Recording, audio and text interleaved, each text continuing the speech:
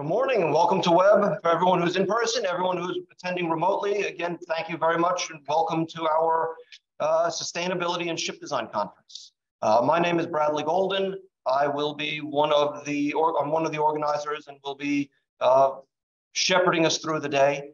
What I wanted to do was just start off just with a few words, primarily just to tell you how we started this out.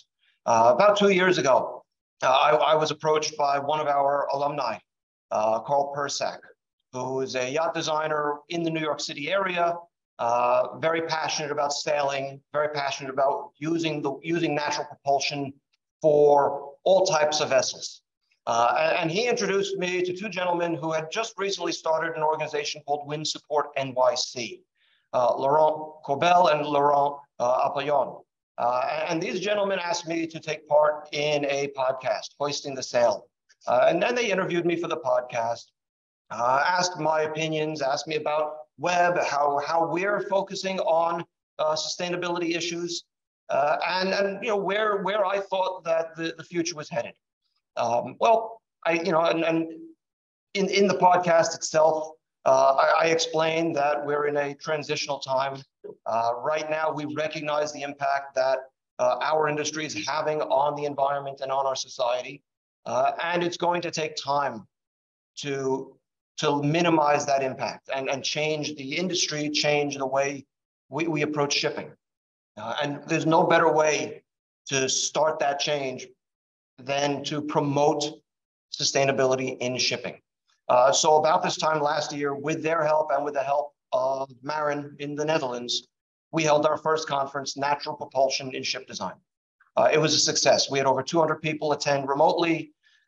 We had a number of people here on campus as well, and we were committed to doing this again. So here we are now, a year later. We now have a larger audience in person. We now have a larger audience remotely, and I'm excited about what we're going to be presenting to you these next couple of days. We're going to have presentations. We're going to have panel discussions and open up some discussion to the audience as well. Find out what are your passions, what are your interests, what are your concerns. And so I'd just like to take a minute and just thank a few people for helping me make this the success that it is. And I'll start with the two Laurents from Wind Support. Again, couldn't have done it without you, without the contacts, without the drive. So thank you very much. Guilherme Gaillard with Marin, who's somewhere out there in cyberspace joining us remotely. Again, thank you very much. Thank you for all the support from Marin. Again, we couldn't have done this without your contacts and connections and bringing these valuable speakers in. And then the Webb staff. I helped coordinate this, but this would not have been possible without the help of Lauren Carballo, Kayla Green, Kyle Coleda, Gail-Marie Sejecki, and the overall administration, President Martachini, who will be speaking tomorrow, and the support of the faculty led by Dean Werner. So with that, what I will do is, all the students here, they hear me talk enough, so they don't want to hear me talk too much longer. I'm going to open up the floor to Wind Support, let them make their opening remarks, and then we will begin with our first presentation.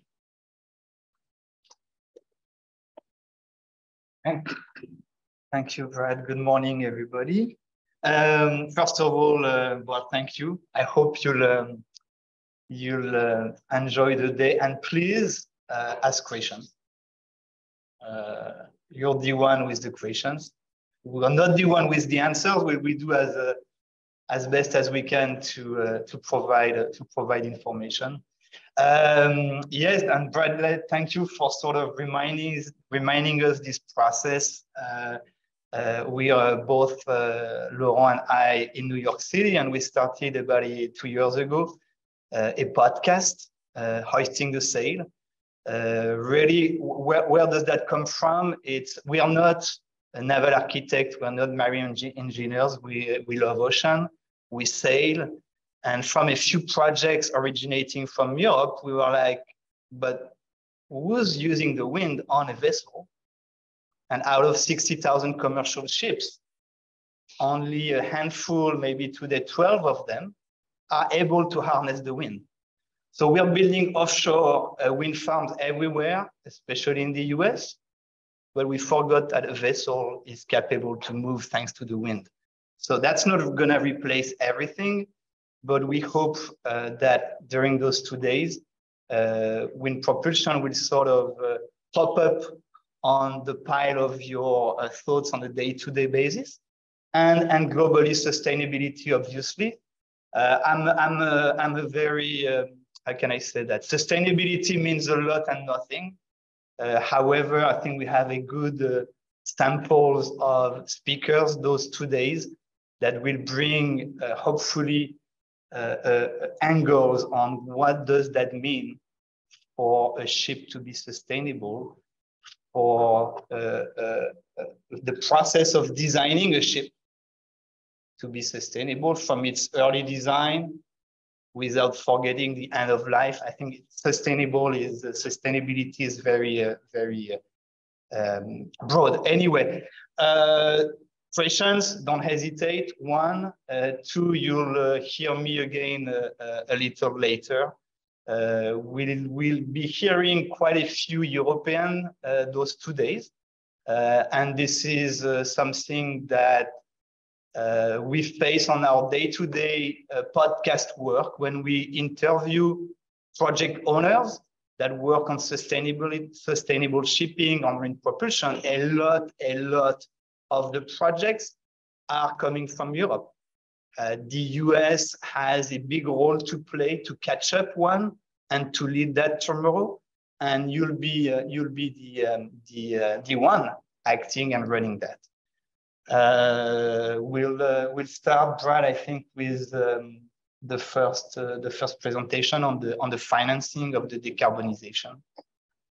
Thank you, and you'll be hearing from my French accent a little later as well.